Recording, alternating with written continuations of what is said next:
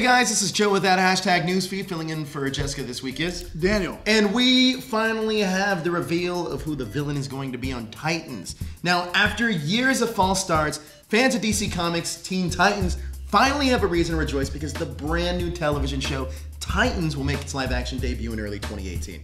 The long-awaited adaptation of the popular property is currently gearing up to shoot, and there are a lot of reasons to get excited. Earlier in the summer, we were the first to reveal the main characters, which, except for Beast Boy, have all been cast. Nightwing will be played by Brenton Thwaites, Teagan Croft is Raven, and Starfire is Diop.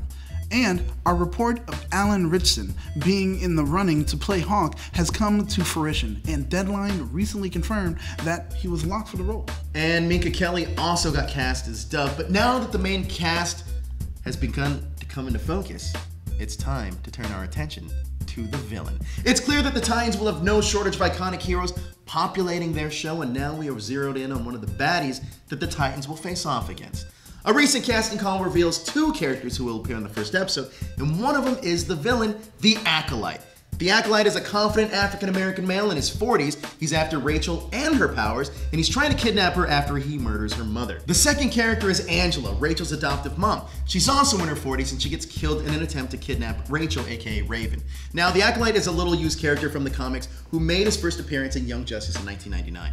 In the comics, the villain's devilish appearance, complete with blue skin and horns, is nothing more than an elaborate ruse. He's nothing more than a crafty human falsely claiming to be an immortal metahuman, while his true identity is unknown. It seems that the villain's origin and abilities will possibly be altered for his live-action debut and could potentially serve as the catalyst for much of the first season's action. The casting notice also gives us an idea of what direction they are taking the character Rachel.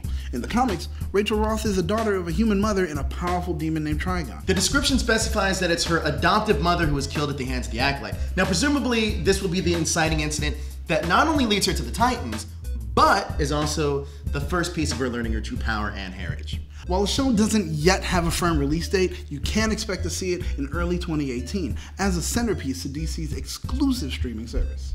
You guys excited to see Acolyte as the villain? I mean, do you think we'll see Trigon show up? Oh yeah, definitely. I hope so in the first season. I mean, I'm really excited about this show. We got all the casting laid out. For the most part, we know who the Titans are going to be, but now we just gotta wait to see who they're going to cast as Acolyte and Trigon.